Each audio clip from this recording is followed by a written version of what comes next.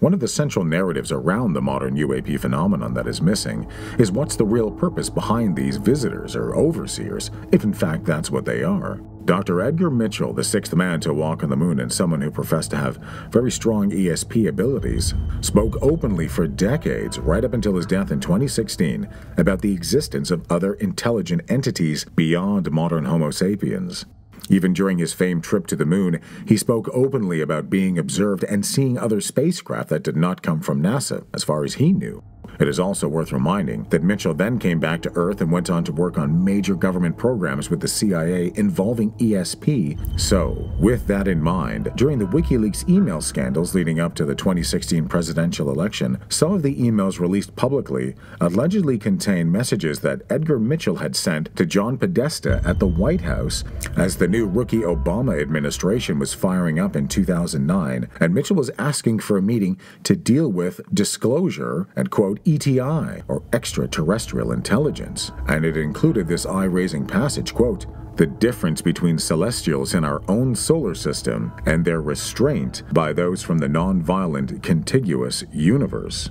Essentially, what that seems to be saying is that there is a sentient intelligence that lives alongside us, sharing a common border with our world, likely along the electromagnetic spectrum. Now, when I spoke to one of the world's most powerful psychics, Uri Geller, he expressed similar feelings that Mitchell had mentioned about the presence of a higher intelligence that was already present around us. Also contained within these published emails is a claim that someone wants to come speak to Podesta about the Catholic Church's knowledge of ETIs.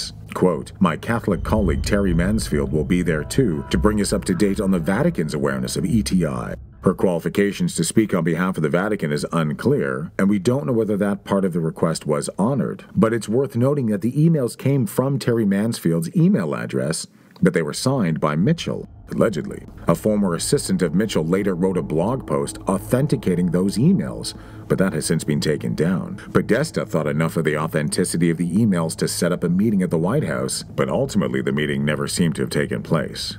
Contained within the email dump were very interesting revelations uncovered by WikiLeaks that seems to show how Podesta, the former Obama insider and Hillary Clinton 2016 presidential campaign chief, later openly discussed creating Catholic organizations to help promote and build traditional conservative values wrapped around the Vatican's narrative for God and existence to serve a broader political agenda. Curious that Podesta has been one of the more vocal proponents of disclosure, even helping Tom DeLonge of Blink-182 and to the Stars Academy in Sciences bring the famous UAP videos to the New York Times back in 2017. But he may have been also carefully aligning his disclosure work in lockstep with the Vatican, which goes back to the race to control the UAP narrative and thusly people. Did the Vatican enjoy the benefits of someone like Podesta watching out for them and its narrative when it came to the slow disclosure of UAPs? Well, that's just not clear.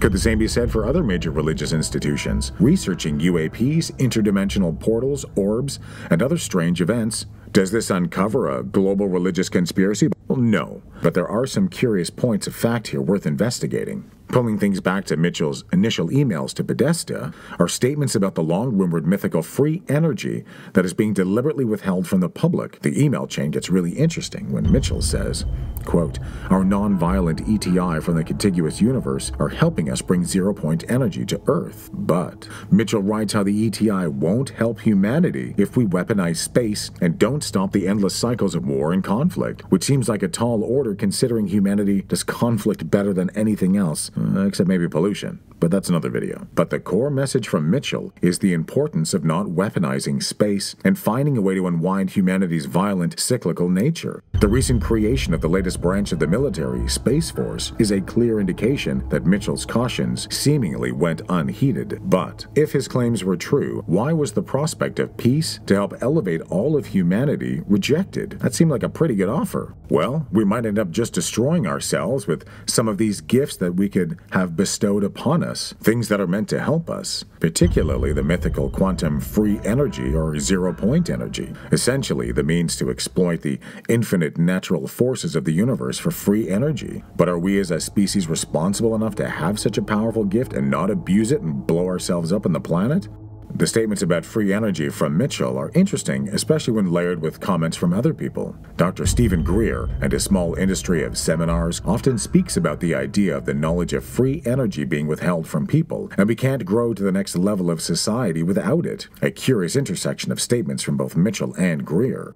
While Greer's proclamations lacks the pedigreed credibility of someone like Dr. Mitchell, it is not inconceivable that Dr. Greer is enough in the know to be able to package and sell what he can based around that limited, albeit critical, knowledge. But where does the source of this free energy narrative come from? Well, that is unclear. Mitchell seemingly never disclosed where he obtained that information. But UAPs have been buzzing around for much longer than we appreciate, but not really interacting in a way that modern society would interpret as overtly. Why? Well, maybe as a population we're just overthinking it. You know, Childhood's End by acclaimed sci-fi author Arthur C. Clarke, the guy who wrote 2001, is the story of a passive alien invasion of a species that is visually horrifying to humans, but benevolent in nature. One of the ideas is that exposure to aliens over a long period of time allows humanity to grow accustomed to something that would otherwise horrify and scare them. But also central is the idea that the individualized mentality of humans must be surrendered for a grand collective identity,